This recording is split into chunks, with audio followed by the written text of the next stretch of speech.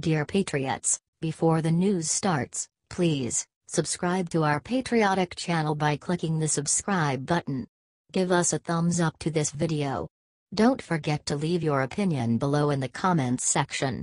Share the news on Facebook and Twitter so your friends see it. Thank you. Leaked photo contains shocking clue about Vegas gunman's motive. See inside. So far, no motive has been revealed in the Las Vegas shooting that has taken 59 lives and has injured hundreds more. But a newly leaked picture of the gunman's hotel room suggests authorities may know more than they have revealed publicly. We already know that the killer's Mandalay Bay suite was filled with 23 guns, hundreds of rounds of ammunition and the dead body of shooter Stephen Paddock. Apparently, a note may have been left behind as well, according to the picture. The photo that sparked this theory, obtained by the Daily Star, shows Paddock's feet, several of his guns, and a pad of paper with a pin resting on top. Could that paper contain information about why Paddock decided to kill so many people? It's hard to say right now. No official comment has been made regarding the photo, but considering the lack of information currently available, rumors are beginning to circulate about what investigators do and do not know. This apparent detail is accompanied by information that Paddock's girlfriend is abroad and that Paddock allegedly transferred large sums of money out of the country before the attack. Until officials feel confident that they can reveal more information without impeding their investigation, we may not find out what's on that piece of paper. What do you think? Comment on the article and share. Whatever the paper contains, the dead body of Paddock is a reminder that evil may sometimes succeed, but they never win in the end.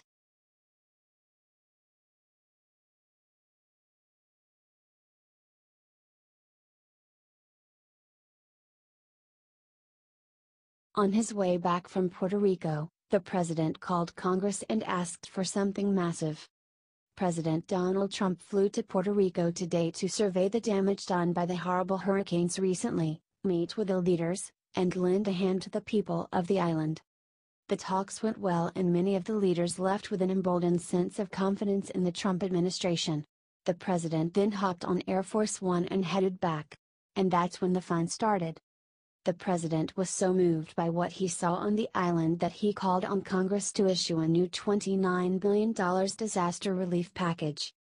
According to the Associated Press, the relief would include $16 billion for flood insurance claims and $13 billion in new recovery funds for hurricane victims.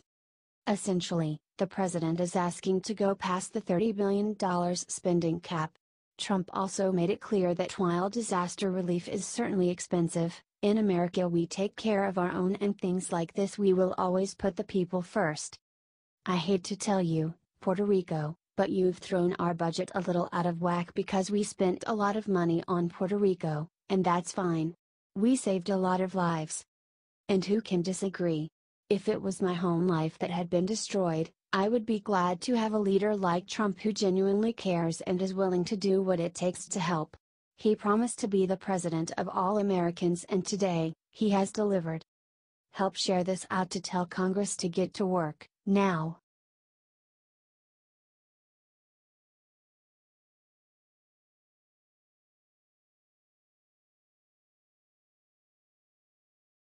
What Trump just threw into this crowd in Puerto Rico has the media going insane.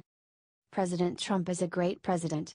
He personally got involved today in handing out aid to the Puerto Ricans. He even launched rolls of toilet paper into the crowd one by one. Watch the video that is shocking the mainstream media. You can see that the Puerto Rican people really love our president in the video. Trump then turned to the crowd and said, "There's a lot of love in this room." Today was the first time that the president has visited the island in 2 weeks. The media is now throwing a tantrum at Trump. Watch the video again from a different angle. The people absolutely love him. The media is going absolutely bananas trying to spin this one and is running the headline that Trump is just throwing paper towels at people.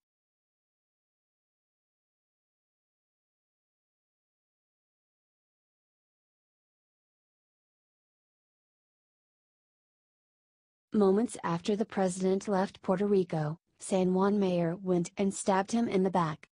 Today President Trump flew all the way to Puerto Rico to survey the hurricane damage, talk to the local leaders and lend a hand to the people.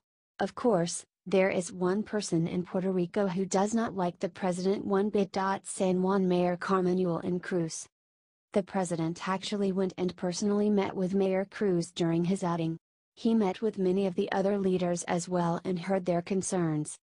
It seems that many of them loved President Trump and were happy with their meeting. Then there was the nasty thing Cruz said. I would hope that the President of the United States stops spouting out comments to hurt the people of Puerto Rico. Rather than Commander-in-Chief, he sort of becomes Miscommunicator-in-Chief. She also implied the best part of the meeting was the second half, after Trump had left to take care of other duties. It is worth mentioning that right before his little interview with CNN, President Trump had held a meeting with all of the leaders of Puerto Rico including herself and the governor. He managed to thank all the mayors and leaders during the meeting for their hard work except one, San Juan Mayor Yulín Cruz. My guess is she was a little bit bitter about being left out. Plus she waited until after Trump had left to say all this. Apparently, she likes to act tough on camera but cannot back it up in person. Still, maybe if she spent more time working with Trump, FEMA, and the military and less time interviewing on every TV network that will have her, we would be in better place by now. It's time for her to put her political ambitions aside and serve the people.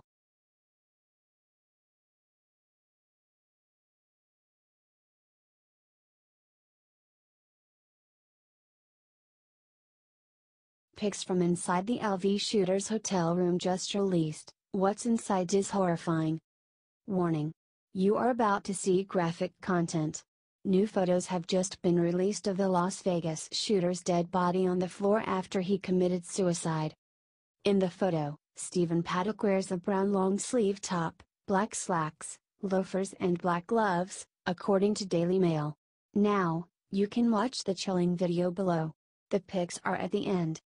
The new photos have shown a horrifying scene as SWAT teams encountered the shooter's room and found him dead inside. The mass murderer also set up a camera outside the room to warn him when police arrived.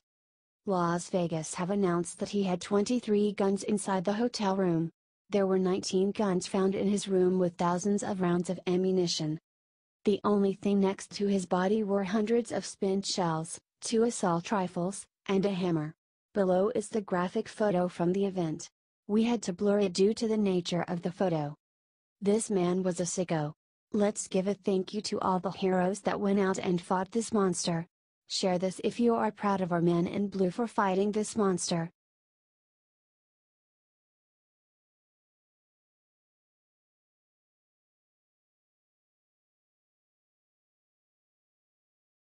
Instead of calling for gun control, Taylor Swift just did something incredible for police officers. Well, folks, the unthinkable has just happened. Just when you thought all of Hollywood had gone and lost their minds, Taylor Swift steps up and shows them how Americans should act.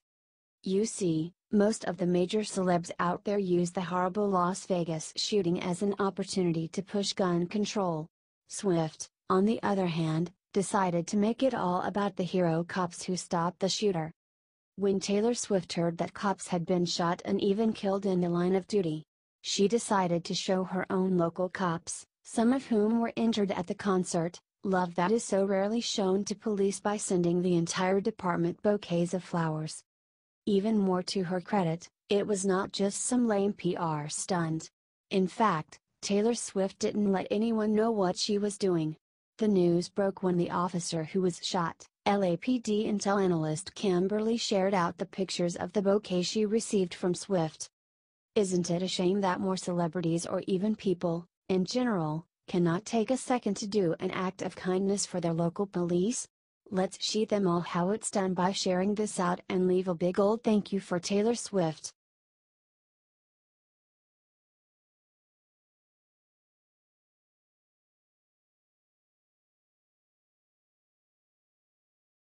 In Puerto Rico, Trump looked into eyes of San Juan mayor and revealed who she really is.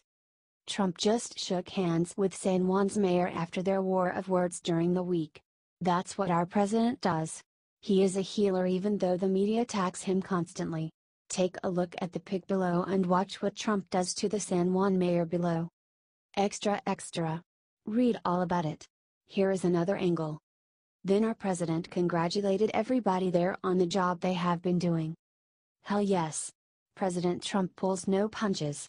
Spread this all over your social media if you are proud of our president. Screw what the media about him. He is on the ground listening to everything we need to know about the crisis and not listening to the MSM. Keep fighting, patriots.